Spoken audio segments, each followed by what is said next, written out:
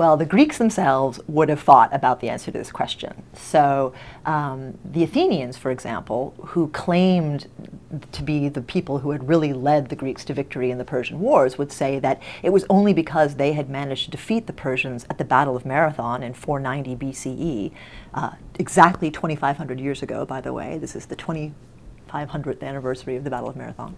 The Athenians would have said if they hadn't won the Battle of Marathon, then the Persians would have overrun Greece, and that's where it is. The rest of the Greeks would say, well, if the Athenians had not antagonized the Persians would never have invaded Greece in the first place, so the Athenians were at fault.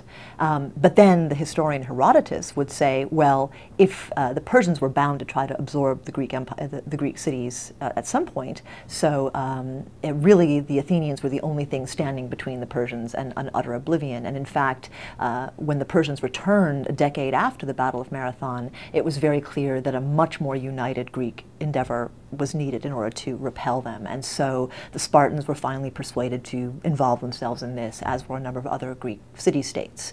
But even then, the Greeks weren't fighting as a united Greek force. They were fighting, they weren't fighting as Hellenes, which was the name the Greeks gave themselves. They were fighting as individual city-states, as Thebans, as Athenians, as Spartans.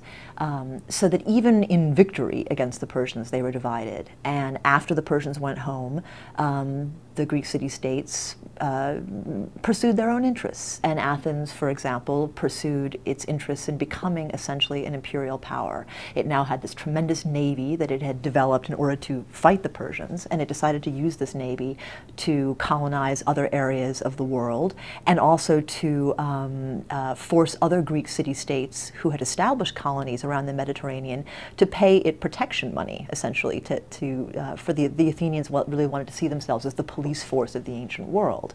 And there were a lot of Greeks who felt that this was inappropriate. Why did they fight the Persians and avoid becoming absorbed into that empire only to become subject to the Athenian commercial empire? So these tentative alliances began to fall apart. And so what you see emerging is the set of alliances that we see in the Peloponnesian Wars, which began in 431. We essentially see the Athenians and her allies who have something to gain from Athenian naval power, and we see the Spartans and their allies who resist the Athenian dominance of their world. And it's a very sad story. It's a story that is almost worthy of a Greek tragedy, this capacity of a group of people to come together and then their incapacity to hold on to that common endeavor.